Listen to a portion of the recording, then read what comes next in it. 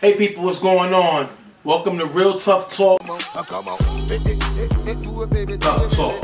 How is that even possible? Tough Talk. Whoa!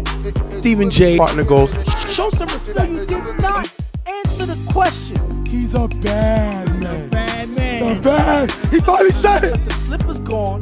The dress has holes in it. The cart turned into a pumpkin again. So what else you gonna I do? guess this team couldn't cover a twin mattress with a king size sheet. Lights out season. Lights out for you. Let's get as quick into the game as possible because I am not staying in this wig longer than I have to. I want to party. Play it out, bro, while you talking this game.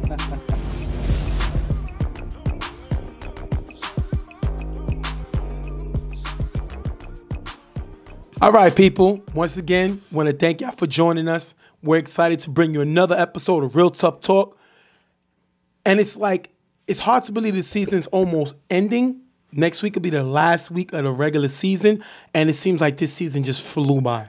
I mean, there's a couple of good reasons for that. First of all, sometimes when you're enjoying the games, it just seems like time is flying, so that's the usual reason. Another reason is, shout out to Tim with the scheduling, because the way that the season was able to move because of the double headers, the way certain teams were able to face each other, it streamlined the season where we were able to put games together without us without stressing too much teams out, and it was able to flow perfectly. And we're going to talk about a little towards the end of the show about EHS opening up with their kids league, flag league. We got some footage, little clips, few pictures, and we'll talk about that.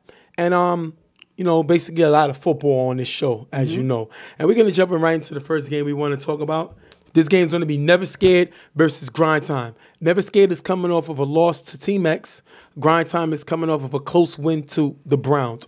And you see this team also coming in. You know, Grind Time is going to come in at 3-2 with the number 4 defense in the league and the number 6 offense in the league. As Never Scared coming in at 3-2 also with the number 9 defense in the league, and slipping at number 8 offensively when last year they were in second place.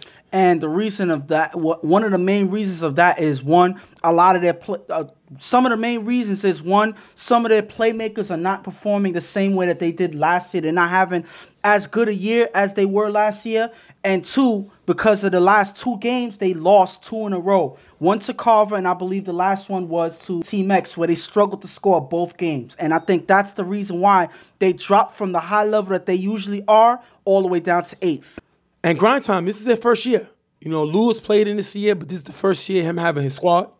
And, you know, they're playing better defensively than we thought they would because they lack the size, you know, that a lot of teams will figure you need in the UFL. Yeah. But they've been able to hold their own.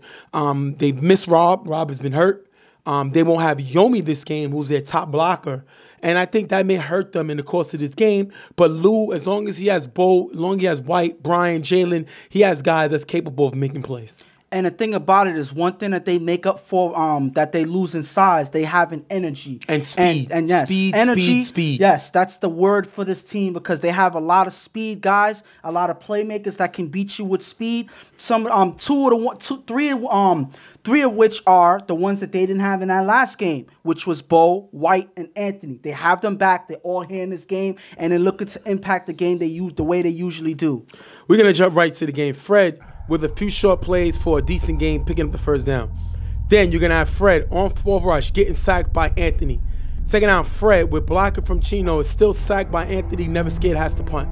There is no way Anthony should be getting sacks. This kid is not known for being a defensive pass rusher, putting pressure on the quarterback, but he already has 2 sacks in this game, and that's the reason why you say their offense lacking, because it's something that didn't happen last year.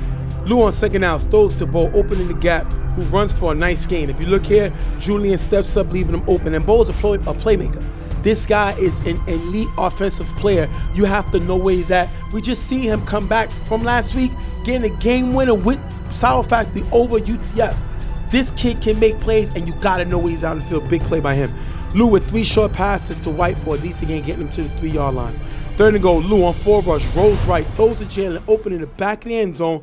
Anthony gets the extra point, 7-zip. But we're going to look here, and this was my call. It's going to be a close bang-bang play. You're going to see the defender dive and just get their hands on Lou. If you look at the ball if you zoom in, the ball is still just touching Lou's hand. Yeah. Luckily, in the playoffs, you would challenge this because it was that close. And what do you think? Because you have said I've missed calls, and you are one to say if I missed it, I missed it. What do you think of that play? I think that it was too close to say that a ref misses it. Not to sound biased or anything like that, but if you look here, you have to slow it down frame by frame to see if it happened or not. When you play it fast motion, it's hard to see because it could go either way. One person will say he tagged him, another will say he missed. So if it's that close, then it's up to the ref to make that decision.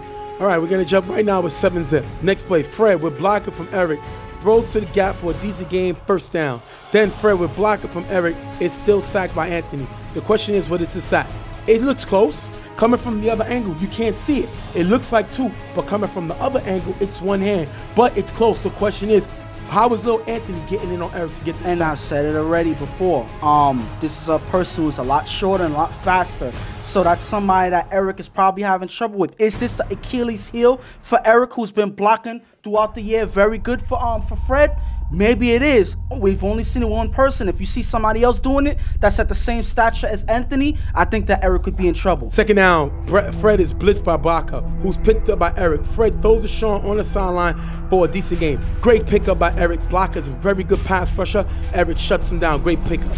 4th and goal, Fred with blocker from Eric. Throws to Jay on the front of the end zone for the touchdown. Tim gets the 2-point conversion, 8-7. Never scared. If you look here, this is the Eric that we all know and love. And remember, he shuts them down from even touching Fred, and they get the touchdown. And the thing about this is we haven't seen J.O. score a touchdown in a while because they were struggling last 2 games. But this is a person you need to get back into the game first and foremost, because he has been your firepower out there. He's been leading the charge on your offense, so you got to get him into this game quickly. First down, Lou on 4 rushes, sacked by Chino. Big sack by Chino. Then Lou throws a shot on the sideline for a decent game, picking up the first down. Second down, Lou throws to Brian in the gap for a decent game. After missing on 3rd down, 4th down, Lou throws the ball in the gap, who's tagged short of the end zone, and that's going to be a turnover. And without Yomi here, Lou does not have the time. He is not comfortable, and Never Scared is able to bring the pressure. And if you look throughout this drive, he doesn't look like his confident self in the pocket because he doesn't have his lead blocker there. It's a different story when you have others taking up the slack because they're not going to give you as much time. So now Lou has to worry about making an accurate throw and still staying from getting sacked. So that's a lot to worry about when you're a quarterback, and that's why it kind of slowed down their drive here. Never Scared is not going to be able to do nothing with the ball. The next drive, they're going to have to punt. After getting the first down, Lou on 4 rush pumps and throws deep to Bo, who has a step on Julian, caught in the end zone for the touchdown. If you look here, Julian bites on a pump fake, getting Bo open, 13-8, grind time. And one thing I got to say about Lou is he is probably one of the best in the league right now with that pump fake. I've seen so many people get caught by this fake on the pump. Julian is yet another person he catches. He steps all the way up as Lou pumps and it gets his receiver wide open for the touchdown. Never Scared can't score before half. That's going to take us into the half, 13-8, grind time. And this is not characteristic of Never Scared. In the first couple of games, they were able to put up points in a hurry. This game, not so much. I think besides J.O., I think Fred is struggling out there. Is it because of those early sacks by Anthony getting through Eric? I can't say for sure. It may be a factor, but one thing I got to say is their defense is not going to hold for too long. They're struggling as it is. So you got to put up points out there. It looks like Never Scared is struggling, and that's why they're behind right now. As long as we can keep the pressure coming in from Anthony, we could drop back in coverage. We don't got to bring the pressure because Anthony's doing it on his own. Anthony's a small guy, so if he's able to get the pressure in, we'll take what we could get. On the other side of the ball, Bo is killing Julius. Look at this first play right here when Bo goes at Julius. Look at the matchup here. He can't, this is unguardable. He can't guard him. And he's going to beat him here as he steps up, leaving him open. And then we're going to look at the touchdown here. Look at this play right here. Julian can't guard Bo. Remember, he got caught before. So because they got him before and he steps up, leaving him open, now they go for the pump and go. And then they get him. So they're attacking Julius. So if you're going to change that matchup, I always think Sean, who's your best defender, should be guarding Grind Time's best offensive player. But they got Julian on him. I don't like this matchup, and that's why they got 2 touchdowns early in the game. We're going to jump right into the second half.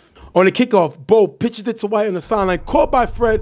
runs it all the way back to the 3-yard line, and this is Fred doing whatever he needs to do to help his team. Great play by Fred. And the thing about this, I always mention that sometimes one pitch is too much. If you look here, they try to pitch it to White. Fred is aware, and he's able to snatch this ball right from White and get some great yardage, getting them all the way into the red zone. That is a great way by Fred on special teams to make a big play for his team. 3rd and goal. Fred rolls left, throws to John, cutting in the end zone. Jalen gets a hand in it, incomplete.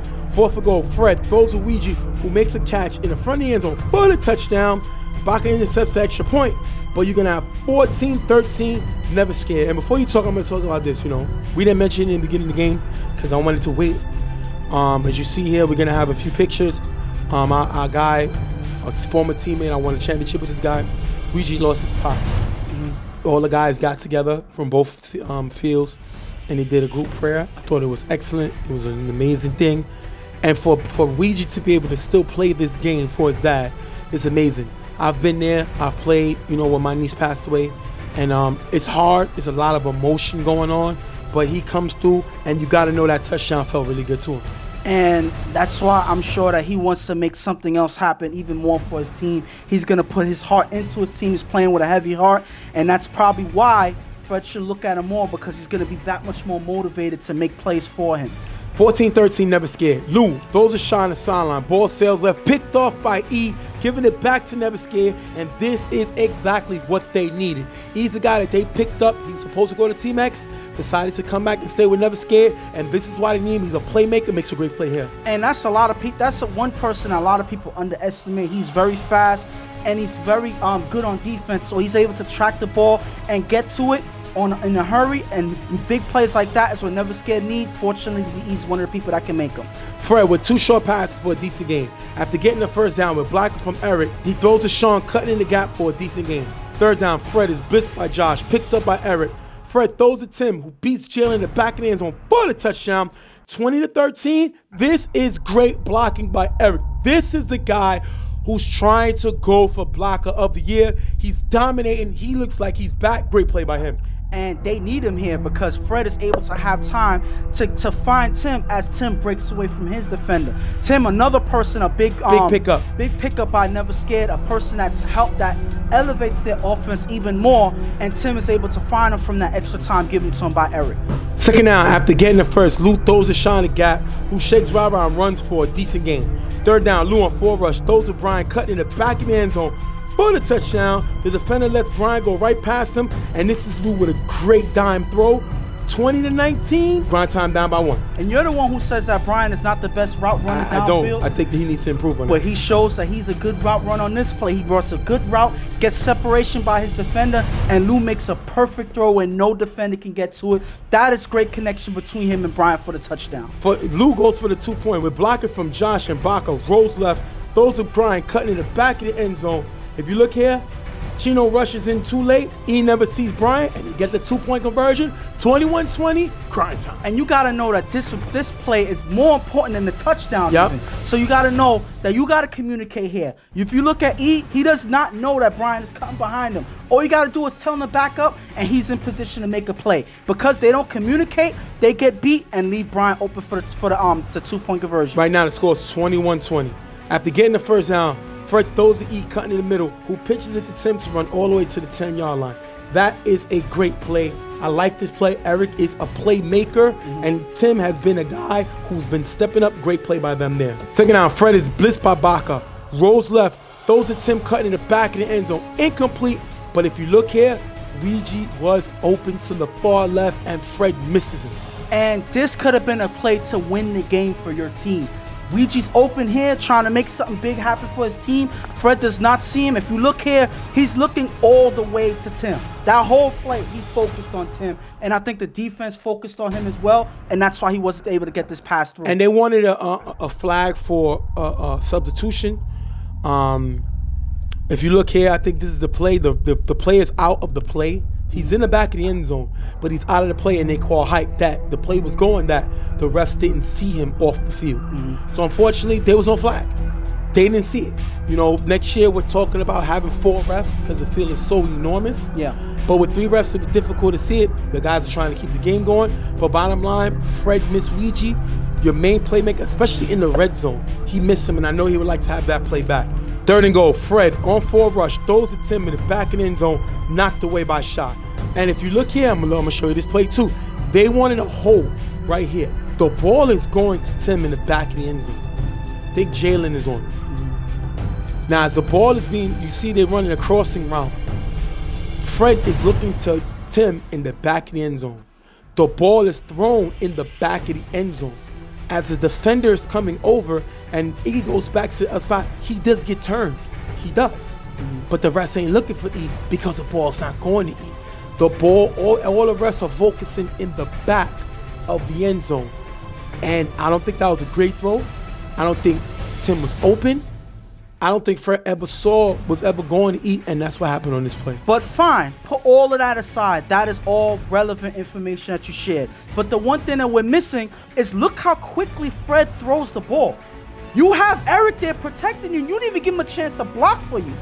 Wait, let Eric block for you. Give yourself some extra seconds for some receivers to get open on his play. Fred does not do that. He's forcing these passes to Tim, and the defense is all over. If you look, Jalen and Shaw is on Tim, following him for this play, and that's yet another play incomplete thrown to Tim. 4th and goal. Fred on 4 rush, throws to Jay on the back of the end zone, knocked away by Shaw.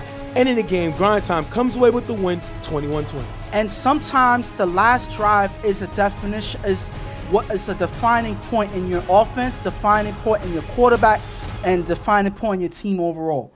If you look here, this is not Fred's MO to focus on one person all the time. It seems like on this drive here, he focused on Tim, probably the player that he's more comfortable throwing the ball to, but you got to look at all your options out there. He missed Ouija here. He doesn't give Eric a chance to block. And then you're forced on the last play to throw it up on the 4th down. The thing about this is, even on the 3rd down play, you could go short. It's 3rd down. Get closer to the end zone. Make it harder for the defense to make a play. But because they go for it all in the last 2 plays, that's why they end up not getting the ball in the end zone at the end of the day. This never scared offense doesn't look the same. The defense is pretty much the same. They're not a very good defense, but the offense don't look the same. Do you remember talking about Sean that much this game? Not at all. I don't really remember. And the main reason it struggles is look at Sean's numbers this year compared to last year when he won defense most improved player.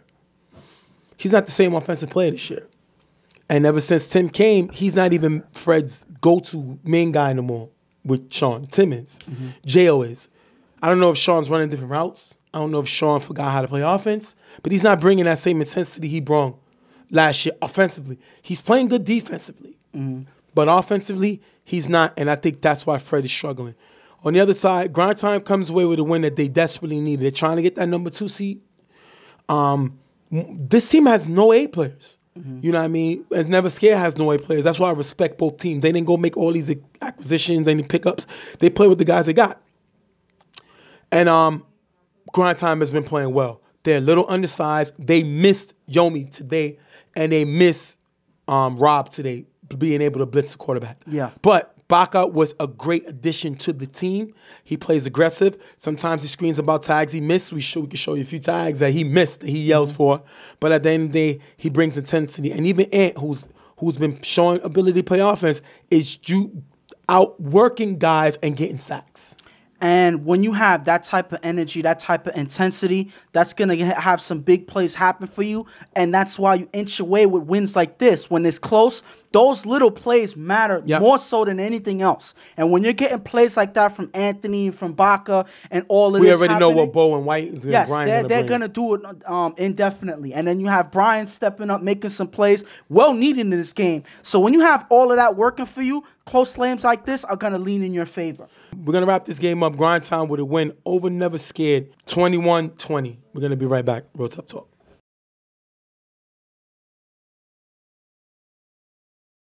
Next game up we're going to talk about is YMM versus the Browns. YMM coming in with a win over Harbor Humans. Browns coming in with a loss to Grind Time. Now, both these teams come in, different levels.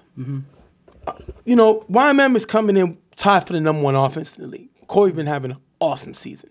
The guy's coming in this game with 16 touchdown passes and 2 rushing touchdowns and only 4 interceptions. Their defense is playing 9th. They don't have a great defense this year, but that's going to happen. Jeremy's was on suspension. He's back this game, but they've missed Ice. They missed Santana, and Slutty, who's one of their best defenders, is hurt this game. He's not going to play. So their defense kind of struggled. Browns, on the other hand, their offense is tied for 11th. Not a great offense, but their defense is playing at a nice level, 5th in the league.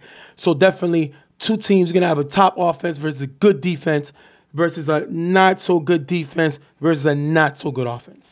And it's just pretty much a mix and match game. One team has a better offense, one team has a better defense. So all it's about is, can the Browns, with their better defense, give their offense an edge with them holding YMM on offense? Because you let Corey get control of the game is over. Right. That's how well Corey's been playing. Yeah. You at first, when he came into the league, you wasn't convinced that he was I wasn't a able to, Corey fan at all. Yes, you wasn't convinced to him holding the helm at quarterback and making plays happen for this team. He showed some glimpses of that last year with him connected with Brandon, why he ended up being Offensive Player of the Year, Brandon. And, now you went from, I'm not really a Corey fan, but now you're calling him Drew Brees, one of the best quarterbacks in NFL. Probably one of the future Hall of Famer. That's what you're calling him right now, that you're comparing him to. So that is a big change from last year to this year. Wow. Are you a wagon rider now? Like you've always been, but now Corey's a new person on your list? Is he the next bad man for you? Like, what's going on with this? You want to know what's the difference? Corey has 10 touchdowns more than last year. Last year he had 6. This year he has 16. That's a big add-on of 10. If I gave you 10 more of something, you'll take it. Corey's finally showing the ability to be elite in this league. So definitely I'm going to give him props. And he's showing the ability to get the ball to any receiver on his team and hurt you. That is why I call him Drew Brees, because Drew Brees can do it with any offensive guys on the field. If you get on his offense, he's going to make you elite. That's why I changed my mind about him. And one thing I got to say quickly about Brown's offense is Landy is trying his best with what he has. One, Landy does make the same mistake a lot of times. Yes. He forces plays that he doesn't need to. Yes. But it seems like he feels like he has to make something happen. Yes. Because nobody else on offense is stepping up. He has a few playmakers. Binky hasn't been here consistently. You have Mills that shows glimpses but is not consistent. You have Aha, who's an up-and-coming player, not having the best year so far because he just came back to the Browns in the middle of the season. But not showing the numbers that he needs to. Then other playmakers not showing themselves. My disappointment is in Puka. He's been here a few times, but you haven't heard of him at all this season. So a lot of things is put on Lonnie to force things, and a lot of times it ends up being interceptions. I give Lonnie his props. I believe he ain't throwing over a year till he came back. They were supposed to go with Reggie. Reggie's injured, what I'm hearing, but I'm also hearing he's throwing in LES. So that's funny. I thought they picked up, that was supposed to be their big acquisition, but Lonnie's still throwing. Doesn't matter because Lonnie's playing decent. It's not playing great, but this team doesn't have elite players anymore. Puka's not here consistently. Trev is hurt. So those two right there makes an impact. Binky has the next thing of being a star, but he has to be a continuously all-star. He did make the all-star team, but he has to show the ability to be consistent. I like G Black, but he's not always healthy. Aha has been the guy who's stuck in limbo and never seemed to be able to take his emotions and put it into his game and get to the next level. B-Boy, I like this kid. You know what I mean? He's definitely showing the ability to make plays. I'm a Mills fan. Mills is going to bring toughness, and he's going to bring playmaking whenever he has opportunity to. This Browns team is decent. They just need to play more plays offensively because number 11 with this type of offense is a shame. I don't care who you are. And even a young guy with Tarzan coming through with this team, they should be playing more plays offensively. We're going to jump right into the game. Third down, Landy on 4 rushes, sacked by Fam. Fourth down, Landy throws to Tarzan, open in the middle for a nice game, picking up the first down. If you look here, Wesley steps up from safety, leaving them open. And that's what I told you. YMM struggling defensively, especially in the secondary, and these are the mistakes they're giving a big first down. Second down, Lonnie with blocking from Los, throws to Tarzan in the gap for a decent gain. Third down, Lonnie, blitz by Buto, rolls left, pitches it to Los, incomplete. Last down, Lonnie with blocking from Los, finds B-Ball open in the end zone for the touchdown. Gaka leaves the corner, leaving them open. Binky gets an extra point, 7-0, Browns. And the funny thing about this drive here is Lonnie was not really under pressure this whole drive. Right. You know, he had protection from Los, guys were getting open. The only time that he showed any glimpse of pressure was when Buto blitzed in. Other than that, Lonnie was protected, he was confident in the pocket, guys were getting open. That's the drive that you need Lonnie to have every single time he touches the ball. Corey throws to Wesley on the sideline, tipped by Tarzan, but called by Wesley for a decent game, picking up the first down. Second down, Corey throws to Jeremy in the middle for a nice gain, getting him to the 15-yard line. Jeremy's coming back off a suspension. They need this guy. He's a playmaker on both sides of the ball. He brings a lot of energy. He has a lot of talent. Great way for Corey to get him involved in the offense right away. Fourth and goal, Corey blocking from G. Finds Brandon open in the corner end zone for the touchdown. If you look here, Tarzan leaves the corner, 7-6. Brown still up, but YMM creep right back in. He goes to his check downs. He's getting Wesley involved. And he got G back. And he got G blocking for him. So now that's even more confidence that Corey has in the pocket. And that's why he's able to find his receivers. And it culminates in a touchdown. Lonnie throws to Tarzan in the gap for a decent game, picking up the first down. Then Lonnie throws deep to Binky, who has a step on Brown in the gap. Caught in the end zone for the touchdown. Mills gets the extra point, 14-6. Browns. If you look here, Brown calls for help, but it's too late. And Lonnie makes them pay. If you look at this play here, Brown, you know, we always kill him for not being a clear defender out there. He's a physical guy. He's not a lockdown corner. And because of that, he gets beat by Binky, probably one of their faster guys on the team. And by the time Brown is able to call for help, it's too late. I understand sometimes you're going to get beat, but you got to communicate way faster than that. Brown does it too late. Nobody's able to help, and that's Binky for the score. Corey, on second down, throws to Wesley in the middle for a decent game, picking up the first down. Second down, Corey throws to Rico on the sideline for a decent game. Third down, Corey is blitzed by B-Boy, blocked by G. Corey throws to Jeremy in the gap to get them to the 7-yard line. Once again, we talk about G with the blocking. Corey looks like he's sitting in that, remember Independence Day shield? That's what he got right here with this guy, G. And he's getting Rico and Jeremy, both guys. Rico, Jeremy coming off suspension. Rico coming back, hasn't really been here on consecutively all of the season, but he's getting him involved in the offense. He can do it with anybody. Fourth and goal, Corey on forward rush finds Wesley the back of the end zone for the touchdown. Los never steps back in the middle. 14-12. Brown still got the lead, but YMM strike right back. And the thing about this is, Wesley's probably had one of his best years in a long time, and you got to give Corey the credit for that, because Corey's finding him. Wesley is a very capable receiver. A lot of people cannot guard this man, and he could jump out the gym. So when you see a tall, fast receiver like that, you're going to get him the ball, and Corey does just that throughout his drive, and that's where they score. Lonnie throws short to Los, who runs for a decent game, picking up the first down. Third down, Lonnie's blitzed by Brown. Lonnie throws to Mills, who dives in the corner end zone, but can't hold on to it. That's going to be dropped. Last down from the 20. Lonnie with blocking from Los, throws to Binky, who makes a nice catch in the back of the end zone for a touchdown. B-Boy gets the extra point, 21-12.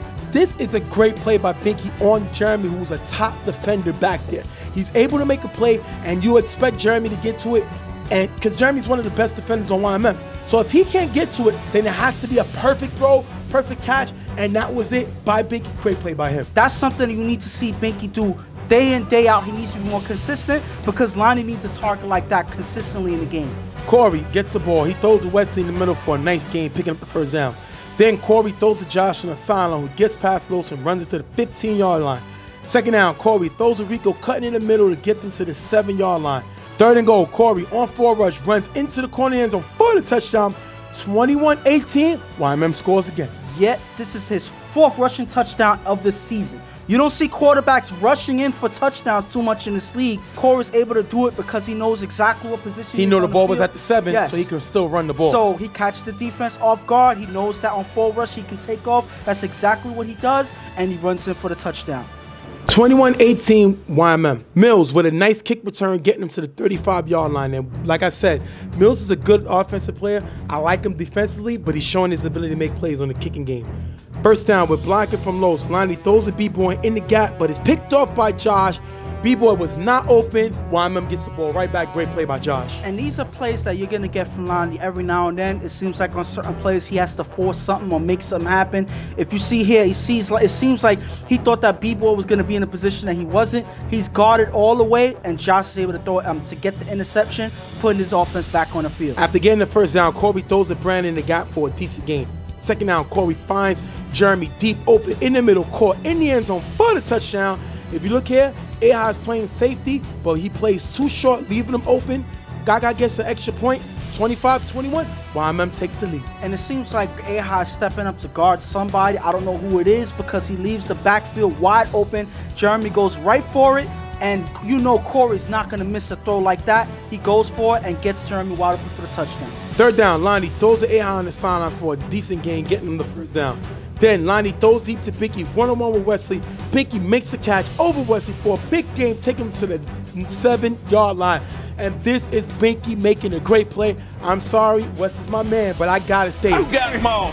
He definitely did. Pinky went up and got it and was able to come down with it, and that's all that matters. And the crazy thing is, Wesley, it's like 2 times his height if you count him jumping out the gym. But the thing about it is, Binky doesn't care. He jumps over this man to get this ball. Binky doing whatever he has to on the field to make sure that their offense is able to put up points. Second and goal. Lonnie's blitzed and sacked by Rico. Rico gets too low. Rico's bringing his impact when he's here. He's a former defensive player of the year. He's a former coach/captain of the year. This guy has numerous awards in the league, and he still showed the ability to make plays. Third and goal. Lonnie on forward, steps up, throws the Binky in the corner end zone for the touchdown. B-Boy gets the extra point, 28-25. Browns take the lead right back. And like I said before, when you give Lonnie too much time, his receivers find ways to get open in this game, and you're able to score yet again. YMM's defense is not looking so hot. If you have them putting up so much points like this, the score was earned by Binky's catch. That catch was huge and one of the main reasons why they were able to score on this drive. Corby throws a Jeremy in the gap for a decent game, getting him to the 48-yard line. Last down, Corby throws a Brandon, cutting the gap for a decent game, picking up the first. If you look here, Binky runs deep, giving Brandon space, and they could have ended the game right there if they were able to stop him from getting the first down. And Brandon, the former offensive player of the year, makes a great play to get the first down. First down, Corby throws to Kaka, cutting on the sideline for a decent game. Second down, Corby throws to Wesley, cutting in the middle end zone for the touchdown. And Wesley just had it done to him. So why not return the favor on Aha? And sorry, Aha. You got mossed. Definitely got mossed. Aha was already beaten as Wesley cut inside, and he gets mossed 28-31.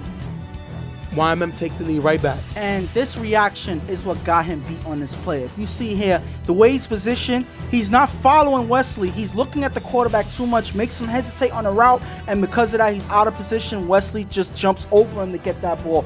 If you notice, between Wesley and Slutty this season, they've been doing this "you got moss" thing to so many people. That's what they've been doing all season. First down, Lonnie on forward rush, forced to run in the gap as time runs out. Nobody short, game over. YMM comes away with the win, 31-28. And that last drive right there, that last play, is definitive of how their offense been playing. They make some good plays, but then every now and then, they do not give Lonnie the safety valve that he needs to keep the drive going, and that's what makes Lonnie force certain passes. That's one of the main reasons why they've been suffering. I can't put everything on Lonnie. Yes, he tries to take too many risks when he doesn't need to, but you got to give him a safety valve, a comfort, a receiver that can keep him confident in the pocket. They don't give him that. Lonnie's forced to make something happen, and he can't, and that's why they end up having a close loss. This could have been a win for them, but because they weren't able to put it together on offense every time they needed to, they lose the game anyway. Lonnie, YMM doesn't have a good defense. They miss Santana and they miss Ice. And we seen Puto, like last season, cooling off a little bit. Mm-hmm. He did the same thing with Violators, and towards the middle of the season, he started cooling off. And he's doing it again this season, unfortunately. Mm-hmm. But Corey's been the guy who's been carrying this team. Right now, Corey had the ball 5 times and scored 5 times against the number 5 defense. Right now, Corey has 20 touchdown passes and 4 rushing touchdowns and only 4 interceptions. That's some great numbers, and he's been carrying this YMN offense. without, with a defense that has not been great. And speaking of that, they're about to get a little lighter. After this play on special teams, if you look here, if you look at this play with this clothesline to the head on Aha, that's Jeremy, who just came off a 2-game suspension. The league saw this. The league had a meeting about it, and Jeremy will be suspended for the rest of the season. He's out for the season, including the playoffs. He's out. They lose one of their main defensive guys, a guy who's offensively gifted. We saw him score a touchdown in this game, and they're going to lose him for the rest of the season. The rest of the year, Jeremy's done. Coming off a suspension. Yes, and that's the main reason why the league ended up making this decision. If that wasn't the case, if that wasn't the circumstances, they would suspend him anyway. But it wouldn't have been for the entire season, including the playoffs. But with something like this, when you're coming off a suspension, shows that the suspension didn't serve any purpose. So that's why the league has to come down harder, because things like this are not tolerated at all. And that's why we have to make a tough decision, because, again, we are fans of Jeremy. We've seen him play from the first year that we became to the Bronx, and it's with a heavy heart that we have to make this decision and ultimately suspend him. And I love this kid. I love his passion. I love his energy. I love his toughness. And he's been given the nickname Bully. And that's because when you have a guy his size, who's not big muscled, not a big guy, you have to be able to have the heart in order to get the guys to respect you. But once you start injuring players, Aha was opened up. He got a busted mouth with this play. You see him down on the floor, and you see Jeremy looking like he didn't even do nothing. And we don't really like to show stuff like this, but he got suspended for 2 games for an elbow. Mm-hmm. And now he throws this. This was nowhere near a block. It's a clear hands to the face, and it got caught on video. And he's suspended for the year because the league, again, has to protect the other players. And if you allow this to continuously go on, the players are going to be forced to retaliate. And then where do you get your league? It's a sacrifice of one in order to protect a many. And the thing about it, it's not like, oh, we're singling him out for every single thing that he does, because the previous game when he faced UTF, they were saying that he was doing illegal things on the field too, that he was throwing elbows and whatnot. And we looked at the play and we said that there was nothing meriting him getting suspended or anything. He did nothing wrong on his plays. So not to say that we defended him, but we said that there was nothing that he was guilty of in that game. Come to find out, later on in the game, he would do something that is meriting a suspension. Which is an elbow to IOD Brandon, and he caught an elbow to Lou on IOD. Yes, so in the same game. So we were forced to suspend him. So he comes back feeling that, okay, he served the suspension. He's going to come and play for his guys, and then he comes back doing the same type of stuff. And ultimately, if you're not learning a lesson after you just came off a suspension, that's why we have to make a tough decision. And the crazy part is, and this is not football.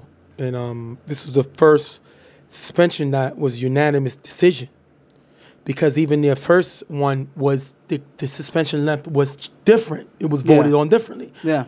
Some of the board thought he should have got more. Some of the board thought he should have got maybe 1 game. So they came up with an agreement of 2. This was unanimous, and I think it's because he just came off a suspension. It's a bad look. And YMM is in trouble now because they need this kid for the playoffs. Corey's been carrying them. But when you got to face a team like 99, who beat them, IOD, who beat them, you need him. Because you don't know if you're going to get Ice back this season. We know Tanner will be back, but he's playing hurt. Yeah. This team is in very much trouble going into the playoffs. And before I say anything, before I end this up, Landy played great. We killed Landy. We've been some of his critics, but the guy had the ball 6 times and scored 4. Unfortunately, his team gave up 5, but to one of the best quarterbacks in the league right now. But Landy played great. Yeah. I call him Eli Manning because the only problem is he threw a big interception that cost them the lead. Yeah. And that's what Landy tends to do here and there.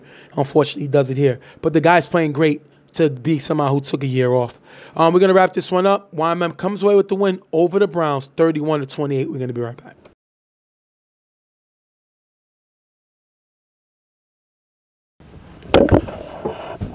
All right, welcome back. Real Tough Talk. Stephen J. Ghost back at you on the scene.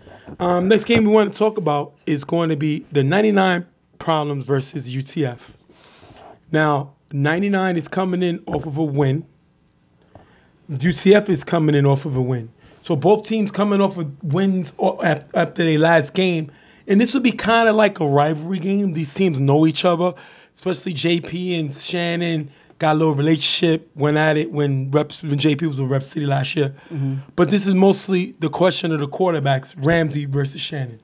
I mean, just like you said, Shannon also says that, you know, he grew up with guys like Ak or whatever, that they grew up together.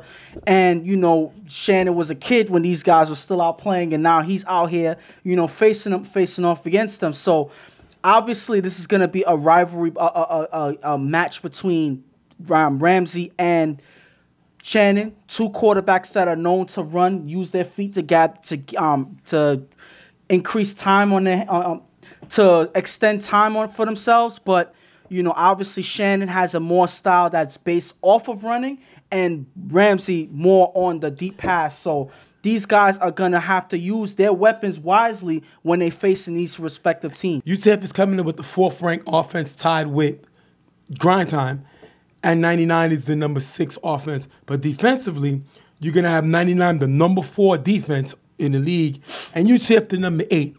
But UTF lacks, the speed to keep up with Shannon. You got Malo, who's a guy who I think can contain Shannon.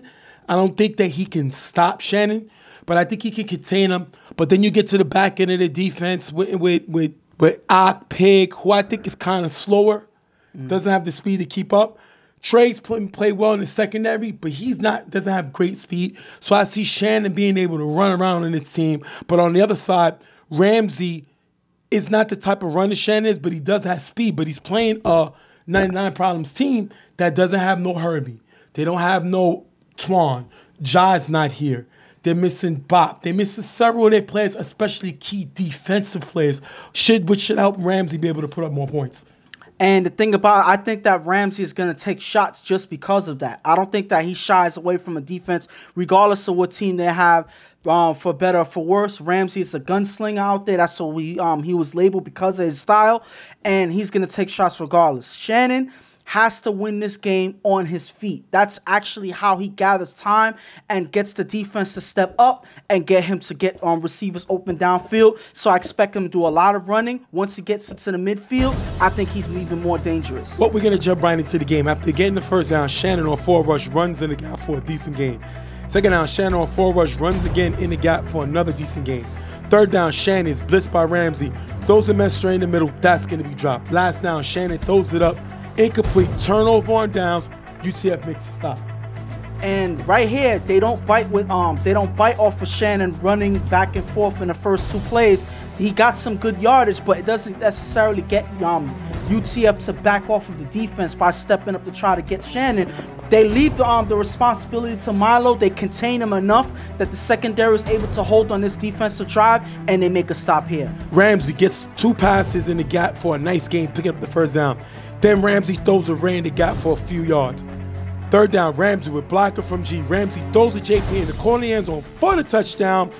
6-0. Ramsey with a great throw, finding JP in the corner. JP's been scoring lately. He's not really known for scoring. I don't necessarily understand why, because of his size. He's a guy who can get in the end zone. He's usually the guy that they chop the field up with. Yeah. But now this season, Ramsey been finding him in the end zone. And he needs to find him a lot more, because one thing about JP that we've been seeing, regardless of what team he plays on, he finds ways to get open. So you got to look for him in the gaps, because he finds ways to get through them, and they lead to a score here. Shannon on 4 rush runs on the sideline, gets past Ramsey, gets all the way to the 20-yard line. Ramsey's one of the fastest guys in the field.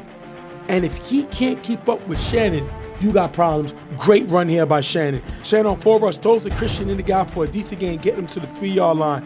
Ramsey goes to rush him and leaves him open.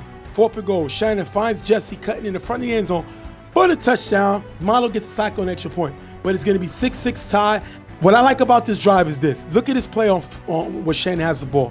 He's going to run and get past Ramsey to get all the way to the 20-yard line. The next play, he forces Ramsey to step up, which gives Christian a gap, and then Shannon's able to find Jesse cutting in the front of the end zone. Because of Shannon's running ability, This team is scared of him, and he's making them pay. Second half, they get in the first. Ramsey on 4 rush, runs on the sideline for a decent game, but they can't get any further. They're going to have to punt. 99 gets the ball back, but they're not able to do nothing. They're going to have to punt. Last play before half, Ramsey throws it up incomplete, taking us into the half, 6-6. One thing I could say is, because they're missing so many people on 99's side, they weren't able to do as much damage as they usually do, and Shannon's forced to do everything on his feet. That's why they only have 6 points in the half. If I'm UCF, Shannon's a running quarterback. That's what he is. He's a runner that can throw. He's not a thrower that can run. It's a big difference. Ramsey's a thrower that can run. Shannon is a runner that can throw. We want Shannon to beat us with his arm, not his legs. He has over 10 rushing attempts in the first half. That's way too many. We have to find a way to contain him. And on the other side of the ball, we had the ball 3 times. We scored on our first possession. We punted and we got stopped. But bottom line is, they don't have some of their best defensive playmakers. We have to attack and make them pay for them guys not being here and show that we can hurt this secondary. We don't care if it's the best in UFL. We believe we can score on it. We got to show it in the second half. Second down, Ramsey on 4 rush, throws to Frankie on the sideline, who runs across the field with blocking with a nice game, picking up the first down. Ramsey then throws a Ray on the sideline. With contact from Rico, Ray drops the ball incomplete. Rico's flagged for the shoulder hit. What do you think of the call? I think that this was actually kind of, it could have slightly went either way. If you look here, he does extend the hands, but as he goes in for the tag, his elbow kind of bends, and because of that, it leads to the shoulder contacting with Ray, and because of that, that was merited a flag. Ramsey on second down throws a Prodigy in the gap, almost picked up by Rico. Third down, Ramsey on 4 rush, trying to run, but is sacked by Stretch. UTF has to punt, but if you look right here, JP is open on the other side. Ramsey doesn't see him. They're going to have to punt. My problem with Ramsey is he's played with JP. He knows what JP can do, especially driving down the field. And he doesn't look for him. He looks for more. He tries to run, but Stretch, because of his long reach, gets sacked. Ramsey got to be smart in this. Can't make these mistakes. Got to find his playmakers. He doesn't there. Third down, Shannon on 4 rush, runs in the gap for a nice gain. Last down, Shannon scrambles on 4 rush, throws the JR in the middle, caught over Prodigy at the 50-yard line, picking up the first. Prodigy got to make this play. JR is smaller than him. Prodigy is a little more athletic, and you got to stop him here because you can stop the first down. Prodigy doesn't, which allows him to get the first down.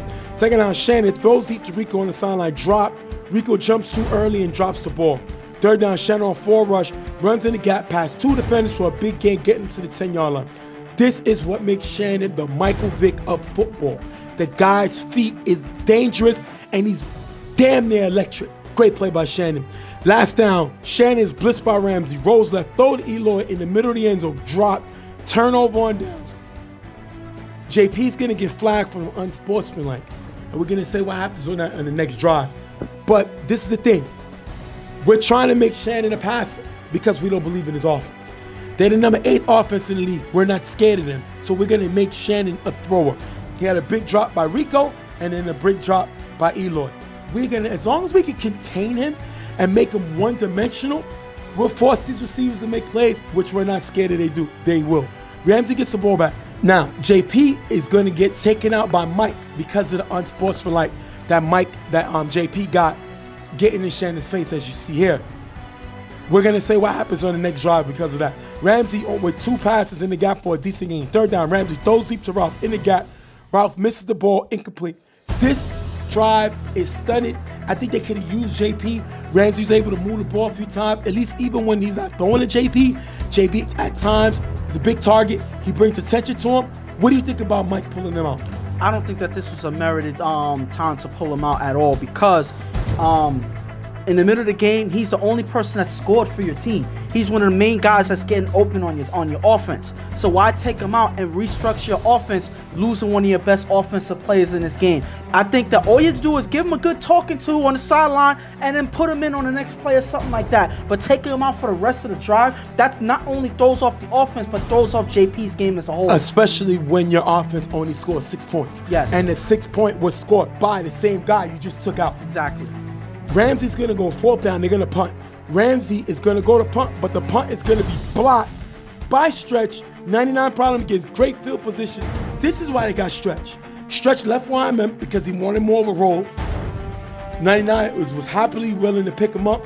He's making plays, not offensively like you would expect, but he's kind of been inconsistent since he played with the Browns. Yeah. But he definitely can make plays. We seen him get a big sack on Ramsey earlier, and now we see him here blocking a punt. Great play by Stretch. And that's exactly, like you said, that's exactly what he's here for, because his height and his wingspan, he gets in the quarterback's eyes, especially on plays like this when they throwing the ball in the punt, and he gets the tip there and gets some great field position. Shannon throws Elo on the sideline for a decent game. Second down, Shannon on forward rush is sacked by Malo. And this is why they got him. The ability to make plays from the giver position. This guy's a former defensive player of the year. This is a great stop by him, stopping Shannon to be able to run. Last down, Shannon throws it to Mestre in the back of the end zone. Knocked away by AK. Turnover on downs. Great UTF stand on defense. And even though they kind of dropped the ball on offense, they were able to hold on defense. Even though 99 got good field position, the UTF's defense steps up and is able to hold there with that knockdown by Ock and a lot of other defensive players keeping their receivers covered, and they get a big turnover here. Second down, Ramsey throws deep to Ty in the gap. Ty stopped running, incomplete. Mike takes Ty. Ty is taken out of the game. Third down, Ramsey throws to JP in the middle for a decent game. Last down, Ramsey throws it to Trey, cutting in the gap. Trey misses it. Turnover on downs, but if you look here, JP was open in the middle for the first down. And I already said this for a long time when it comes to Ramsey. Ramsey's a guy that takes chances. If you look at this play, though, Trey gets some good separation away from the defender here. He is open. Okay. So it's hard to say that a quarterback is not going to go for that throw.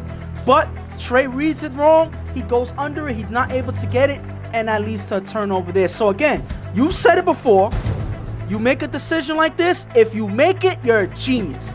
If you miss it, you're an idiot. So you pick one, and because they miss it, that's on Ramsey right there. I don't put this on Ramsey. Wow. Really? You always blame the quarterback. I put this on Mike. We see Mike coaching. Okay. He pulled out JP. Okay. He pulled out Ty. Why is Trey playing offense? Trey's not an offensive player. He doesn't play offense well. He doesn't catch well. And this is a big drop. If this was another player, I'm pretty sure one of them would have caught. This is not what Trey does. He's up there, should be an all-star because he's been playing well defensively, but not offensively. He shouldn't have even been on the field. This guy's not an offensive player. So if Mike wants to coach, which I respect, him getting more involved coaching, well, you should take a chance of learning your personnel. And your best receiver, catching-wise, is open for the first down. Open. How much more open do you want to get? You want to see? Make it bigger. You want to see? Make it bigger. You want to see? Make it bigger. I can't zoom in. It doesn't matter how much you look at it. He's still open. That's a first down. And instead of a first down, you get a turnover downs, which is a crucial play by Ramsey, giving it up back to 99 with the game time. First down, Shannon on forward rush, runs in the gap. Nice block by Rico. Shannon gets to the 4-yard line with time running out.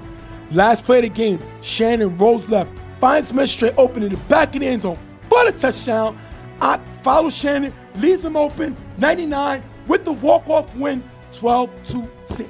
And just like he did early in the beginning and when he first scored the 6 points, he gets a big run, gets the defense to follow him around. They're scared of him rushing in for the touchdown, even though he's not in position to run, but they're rolling out with him. All he does is roll to a certain position. Ock moves away following him. That leaves Mestre wide open in the back of the end zone. That's a perfectly orchestrated play by Shannon to get the walk-off touchdown there. Shannon went out and got Mestre. One, because he's the U team. Yeah. That's his brother. Shannon needed more weapons offensively. They had an A-Frank offense. Got Mestre. Ever since the guy got to the team, he's been making plays. This is what he does. People call him a carver killer. He's self-appointed name. I call him a guy who can make big plays similar to a Joe Blow. This guy makes plays. You put him in a situation, he can make plays. And this is all orchestrated by Shannon because if you look here, Ock is following Shannon. Why? Worrying about him running. Mestre's open. Game winner. This is why they went out and got him. Davi has put a great squad together. Mm-hmm. This 99 problem team is a force to be reckoned with. And they was missing 60% of their guys this game. UTF had the ball 6 times. You want me to add it up for you? Touchdown plus punt, and put it on the screen. Let me give you an equation as you go to Professor J. Professor J. Okay, go ahead. You have the floor. Are we ready, You know class? teachers don't do that no more, right? Listen, are we ready, class? Go ahead. Touchdown plus punt plus stop plus punt plus stop equals loss. You can't have the ball 6 times and score once. One time on their first possession and not touch the end zone again. Now, you're talking about being... You're tied for 4th offensively. You play a 99 team. That's a very good defense, but missing 60% of their players. And you get that equation, you deserve this loss. That's it. Graduating class. Graduating with honors. How can you graduate on a remedial math course? Listen. That doesn't get you any credits. So again, I like that. Their offense was remedial. I like that. That's what that offense was. Remedial. For y'all don't know the definition of remedial, let's show it on the screen. Providing or intent for students who are experiencing learning difficulties. That is the UTF offense today. Learning difficulties. Mm-hmm. Because you scored once, and then it was difficult for you to find the end zone again. This offense today, remedial. Book it. You learned a new word. Congratulations. Thank you. Oh, but I man. know how to find the end zone. Not from behind that table, you No, don't. when I play. Okay. The number 4 offense, you have Mike subbing guys in and out, and you score 6 points. Mm-hmm. The day that Mike decides to coach, you score 6 points. You have Trey, one of your top defenders, going for a bomb route offensively and dropping a wide open catch. Something ain't right. Listen, there's nothing else to say. Obviously, 99 comes away with a close win, doing exactly what I said they were going to do all game. Listen, this was not the best game for them either, but... Shannon looked like he was on the track team.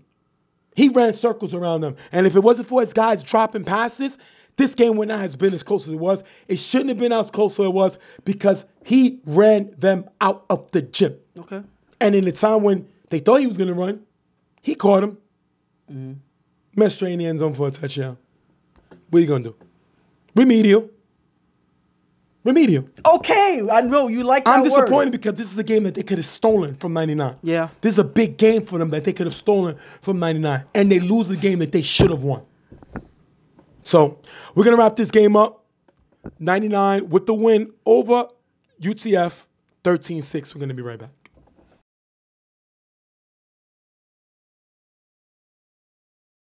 Go. Next game up, you're going to have UTF versus Wolverines. Wolverines is coming off of a loss to 99 on a forfeit. And UTF come off with a loss over 99. Wolverines, I respect Sam because Sam wants to play ball. Took this Wolverine team, it's EHS. They play well, but they lost in the second round of the playoffs. Don't quote me on that. But they ball out, They came in this season, Creep was supposed to be the quarterback. He kind of pulled out on them. Pig was supposed to play with them, decided to go to UTF. And he picked up Ralph, former championship quarterback, guy who been to the championship. Adolfo, same thing. Unfortunately, they wouldn't play with him now. And he just wants to finish his season, man. This guy's never dropped out of a league. And he gets killed. He got a few good players. You know, they're struggling having a consistent quarterback.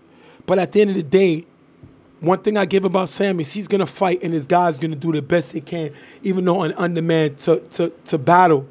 And they play a UTF team that's just coming off of a loss to 99. And I think they're going to give it all they got. We got to give them respect for that. And the thing about it is it's hard to see the full potential of a team or certain players when they don't have a quarterback to get them the ball. When they don't have a quarterback that can, you know, give them an opportunity to perform. If they can't get the ball, they can't do anything with it. And that's kind of what affects a team and the offense. And even though this is a defensive league, touch football is an offensive game. Right. So you got to have an offense in order to even survive out here. And when you don't have a quarterback, it's hard to say that you have an offense. And that's why we cannot see the full potential of the Wolverines and a lot of their guys. If you saw Christian played decent, was an all-star last year, now he's on 99. Yeah. One of the best defenses in the game right now. So, you know, you go and you're able to show your talents off on a team that can actually help you perform. Right. You're able to show off your skills better. But on Wolverines, you're not. The only person that's been able to really show a consistent, you know, level of play was Sam from last year and this year, trying to playing his heart out as a tight end on this team, but they don't have anybody else to answer that on their team right now. And UTF just comes off a loss to 99. This is a game they got to have. You know, I mean, it was in the beginning of the season. This team players talked about leaving. It was rumored that they was going to drop out. But right now, they're battling. But right now, if they lose to the Wolverines, it'll be like the Titanic going down. Mm-hmm. Because what are you going to do against a team that's undermanned? If you can't beat them, how are you going to beat tougher teams in your division? So this is a tough game. We're going to have to see what they do. We're going to jump right into it. Light gets the start. He's going to throw the Harold in the gap for a short game. Last down, Light on forward but scrambles, runs but can't get the first down, turnover on downs. And I'm going to give Light props. There's a lot of teams Light could play with. And he was the only real baller that wanted to help Wolverines out and try to help them at least try to be competitive. This guy could have been on several teams in the league, and I applaud him for going to Wolverines and attempting to give him a hand. Unfortunately, he's not a quarterback, and they're going to get stopped. Ramsey throws deep to JP, open on the sideline, caught in the end zone for the touchdown. Greg doesn't see JP up the sideline. 6-0, UTF. And that's something that you don't see every day from Ramsey. Going downfield to JP of all people. Listen, JP can do that every now and then. Not the fastest receiver on the field, but he knows how to get open. And you see here, Greg does not see him running down the sideline. And he takes off on this play. Ramsey's able to find him for the easy touchdown. Hands is hands. Yeah. Doesn't matter what's attached to him. At the end of the day, if you have hands, which this man does, he's capable of making plays. Second half, getting the first down, Harold throws to Alex in the gap for a decent game. Third down, Harold throws in the gap, off target, picked off by Prodigy. UTF gets the ball back. But I'm not going to give UTF a cookie yet. They're playing satisfactory football, not anything that I can give them great credit for in this game right now. Third down, Ramsey throws deep to Pete on the sideline, caught at the 1 yard line. First down, Greg not guarding anybody. And we're seeing Greg making mistakes. And Ramsey, I'm going to give him his props because I don't care who you're playing against. If you see a weakness, you attack him. He's seen Greg seem like the liability on the defense, and he's going after him. That is a great catch by Pito, getting him to the 1 yard line. First and goal, Ramsey finds Frankie the back of the end zone for the touchdown. 12-0, UTF. A lot of the guys are inconsistent, but one thing that can improve your game overall on defense is communication. If they talk and let people know, hey, pass them off to this person's going deep, okay, I'm going to pick him up. That's the way to communicate, and I think that Greg didn't have that with the cornerback here, and because of that, he was left blind on the play yet again for another big play. Harold throws to Sam, cutting in the gap, who runs for a nice game, picking up the first down. We talked about Sam. The guy's going to do whatever he can for his brand. Big play by him there. Harold throws to Alex in the gap for a few more yards. Third down, Harold throws to Greg in front of the end zone. Trey gets his hand on it as they fight for the ball. Ball falls out incomplete. Sam believes it should have been a touchdown. What do you think? And on this play, if you look at it here, if you slow it down, you as Greg is going to catch the ball, you see Trey get his hands on it. So he has both hands on it. At this point here, Greg only has one hand on it. So right now, usually if both guys get the ball at the same time, It'll be a it's touchdown. rewarded for the touchdown for the offense. But you only have one But hand. Trey gets 2 hands while Greg gets 1. So as they fight for the ball, it drops. That leads to an incomplete pass. The best case scenario for Wolverines was that it was an incomplete pass because that could have been interception. Harold throws to Alex in the gap, who sagged short of the end zone, turnover on downs. Listen, Harold came in and they're moving the ball a lot better than when they had light. They just can't be able to punch it in. I know this is hurting them, but they get stopped again. And I think it was that last play that kind of threw them off. They thought that that was their touchdown play. But Trey, being a great defender, playing well all season, is able to get his hands on at the last second. And because of that play, it kind of shifted the whole momentum of their offense, and they couldn't get any further than that. Second down, Ramsey throws a high pass to JP on the sideline. JP with a great one-handed catch, but it's only for a few yards, but it's still a great catch. UTF is going to have to punt. It's funny how that's the highlight of the drive and ended up having a punt. That shows that JP was open that whole time, and Ramsey's looking for more. Because Ramsey is looking at this team thinking that he can abuse them any way he wants, he's taking more than he's given, and because of that, it leads to them being forced to punt the ball. Last play before half, Harold throws it up, caught by Alex over Prodigy, but the ball never crosses the plane. No touchdown. I know it's going to be halftime, but when the play is play, play is play. Alex jumps over Prodigy, and I'm sorry, Prodigy, but You got them all. it can come from anywhere and anybody. Great play by Alex, jumping over Prodigy for the great catch. Unfortunately, it wasn't for a touchdown. Takes us into the half, 12-0. Wolverines is giving everything they got. You know, I would love to coach these guys because these guys are going to give you everything they have. You know, they lack a little bit of talent, but Sam's going to make sure the guys play the best that they can, regardless of who they have. So at the end of the day, you know, he gives everything he needs, man. I mean, I feel bad for him because I would love to see this man have an opportunity to win because he plays hard and he's a guy I would love to have on my team. I mean, but you play with what you have, and right now they don't have much. But, you know, it'll be interesting to see what they get to do in the playoffs, you know, leading towards the end of the season, you know, after the end of the season. Because, again, if they figure out a way to play, they may surprise some people. But jumping onto UTF, they scored 2 touchdowns in the beginning of the game, and then they punt once. That should have been at least a first down. They didn't even get a first down on that one. So I don't understand that. Listen, on a team like this that's struggling, that's not able to really do much, that doesn't really have a strong defense, Ramsey's supposed to pick this team apart. They have 2 touchdowns, but I think that they should have did a lot better in this first half just because of who they're playing. Nothing against the Wolverines, but you play who's in front of you, and you play hard, and it don't seem like they're doing that. They're playing down to their competition, and that's why it's only 12-0 right now. We're going to jump right into the second half. Third down, Ramsey throws to Ralph, cutting in the middle for a nice game, picking up the first down. Second down, Ramsey on 4 rush, runs on the sideline for a decent game. Prodigy's flagged for a block in the back. What do you think of the call? This was a clear block in the back. Yes, Clear. This was a good run, but if you see here, Prodigy tries to get there, tries to let go right after he blocks, but the ref already sees it. It's too late, and that's a merited call there. Last down, Ramsey throws to JP in the corner of the end zone, knocked away by Alex, turnover on downs, and they make their first stop of the game. They stopped them before forcing them to punt, but this time they made a great turnover. Great defensive stand by Wolverines. And at least they're trying their best to make plays happen and taking advantage of a lot of UTF's mistakes.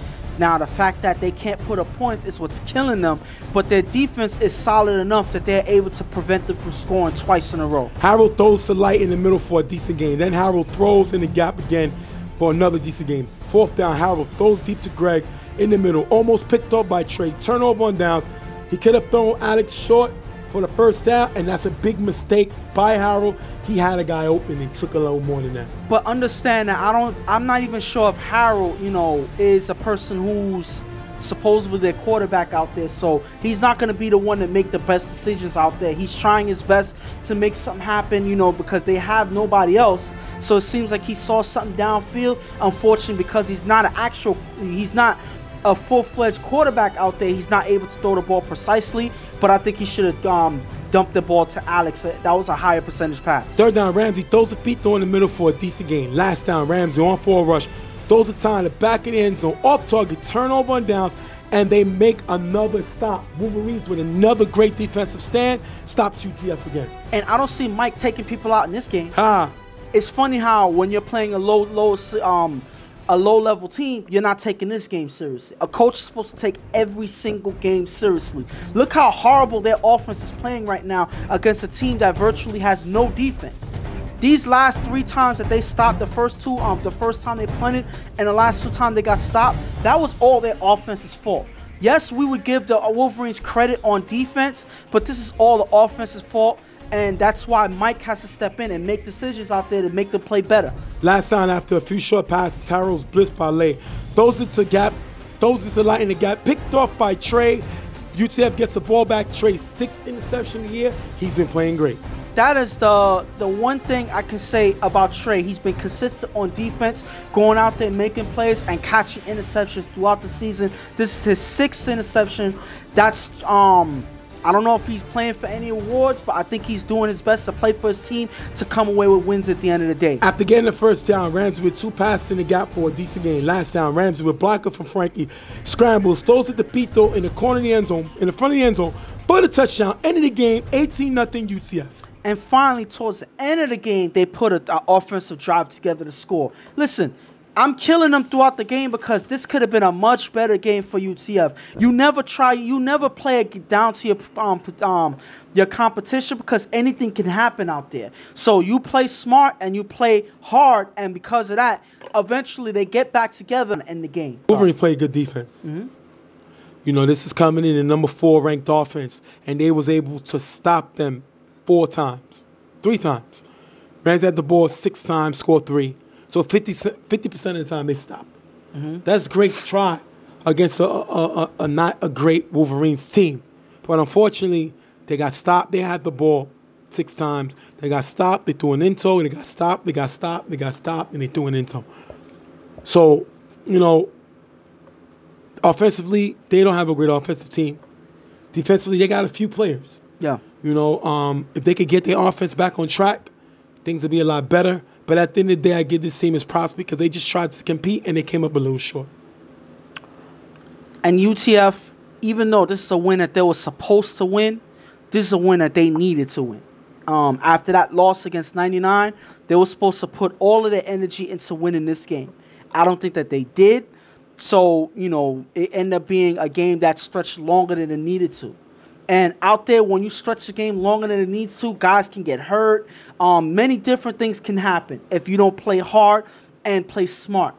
So because of that, they kind of stretched the game out. Yes, they come away with a win 18-0, but it looks better on paper than it does when you look at the game.